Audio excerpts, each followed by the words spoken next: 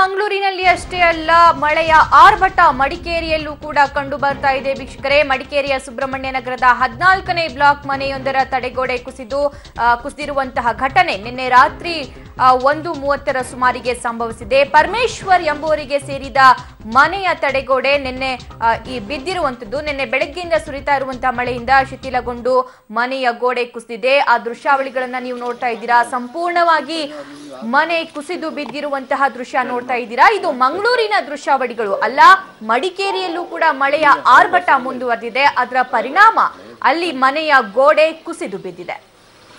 ಮೇಲೆ ಮಾತ್ರ ಮೇಲೆ ಸಹ ಹೊಸದಲ್ಲ, ಅದು ಮೇಲೆ ಪ್ಯಾಚ್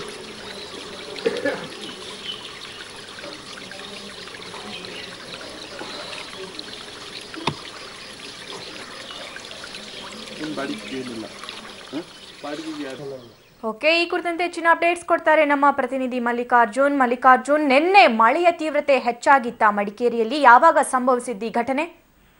ಖಂಡಿತವಾಗ್ಲೂ ಸಭಾ, ಮಡಿಕೇರಿಯಲ್ಲಿ ನಿನ್ನೆ ಮಧ್ಯಾಹ್ನದಿಂದಲೂ ಕೂಡ ಹೆಚ್ಚಾಗಿ ಮಳೆ ಬರ್ತಾ ಇರ್ತಕ್ಕಂಥದ್ದು. ಧಾರಾಕಾರವಾಗಿ ಮಳೆ ಸುರಿತಾ ಇರುತ್ತೆ.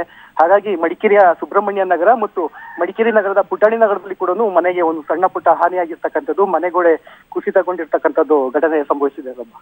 ಓಕೆ, ಸುಮಾರು ಎಷ್ಟು ಹಾನಿಯಾಗಿದೆ ಅಲ್ಲಿ?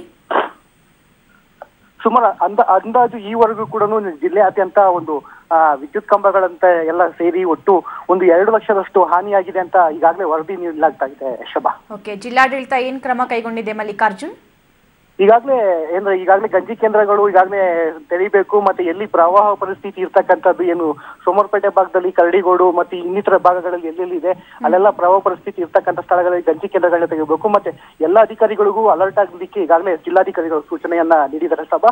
ಈಗಾಗಲೇ ಅಧಿಕಾರಿಗಳು ಕೂಡ ಕಾರ್ಯಪ್ರವೃತ್ತರಾಗಿದ್ದಾರೆ. ಈಗಲೂ ಮಳೆ ಬರ್ತಾ ಇದೆಯಾ ಮಲ್ಲಿಕಾರ್ಜುನ್? ಮತ್ತೆ ಇನ್ನೊಂದು, ಆ ಮನೆಯ ಗೋಡೆ ಏನ್ ಕುಸಿದು ಬಿದ್ದಿದೆ, ಆ ಸಂದರ್ಭದಲ್ಲಿ ಮನೆಯಲ್ಲಿ ಯಾರು ಇರ್ಲಿಲ್ಲ ಅನ್ನುವಂತಹ ಮಾಹಿತಿ. ಯಾರಿಗೆ ಸೇರಿದ್ದು ಈ ಮನೆ? ಇದು ಸುಬ್ರಹ್ಮಣ್ಯ ನಗರದಲ್ಲಿ ಇದು ರಮೇಶ್ ಎಂಬುವರ ಅಂದ್ರೆ ಪರಮೇಶ್ವರ್ ಎಂಬುವರ ಮನೆಗೆ ಸೇರ್ತಕ್ಕಂಥದ್ದು. ಈ ಮನೆಯಲ್ಲಿ ಅವ್ರು ಯಾರು ಕೂಡ ವಾಸವಾಗಿರ್ತಿಲ್ಲ. ಅಂದ್ರೆ ಮತ್ತೆ ಇನ್ನೊಂದು ಮನೆ ಅಂದ್ರೆ ಮಡಿಕೇರಿ ನಗರದ ಪುಟಾಣಿ ನಗರದಲ್ಲಿ ಅನ್ವರ್ ಎಂಬುವರ ಮನೆ ಕೂಡ ರಾತ್ರಿ 1 ಗಂಟೆ ಸುಮಾರಿಗೆ ಮನೆ ಒಳಗಡೆ ಗೋಡೆ ಕುಸಿದ ಆಗಿರ್ತಕ್ಕಂಥದ್ದು ಸಭಾ. ಓಕೆ, ಈಗಲೂ ಮಳೆ ಬರ್ತಾ ಇದೆಯಾ ಮಲ್ಲಿಕಾರ್ಜುನ್? ಈಗ ಕೊಂಚ ಮಳೆ ಬಿಟ್ಟಿರ್ತಕ್ಕಂಥದ್ದು, ಮತ್ತೆ ಮಧ್ಯಾಹ್ನ ನಂತರ ಮಳೆ ಬರುವ ಸಾಧ್ಯತೆಗಳು ಹೆಚ್ಚಾಗಿದೆ. ಮೋಡ ಕವಿದ ವಾತಾವರಣ ಹೆಚ್ಚಾಗಿದೆ. ಓಕೆ ಮಲ್ಲಿಕಾರ್ಜುನ್, ಥ್ಯಾಂಕ್ ಯು ನಿಮ್ಮೆಲ್ಲ ಮಾಹಿತಿಗೆ. ಏನಿಲ್ಲ, ಈಗ ಹೆಂಗಿದ್ದಾನೆ ಎಲ್ಲರೂ ಬೈತಾ ಇದ್ದಾರೆ ನಗರಸಭೆ ಅಂತ. ನಿಮ್ಗೆ ಸಮಸ್ಯೆ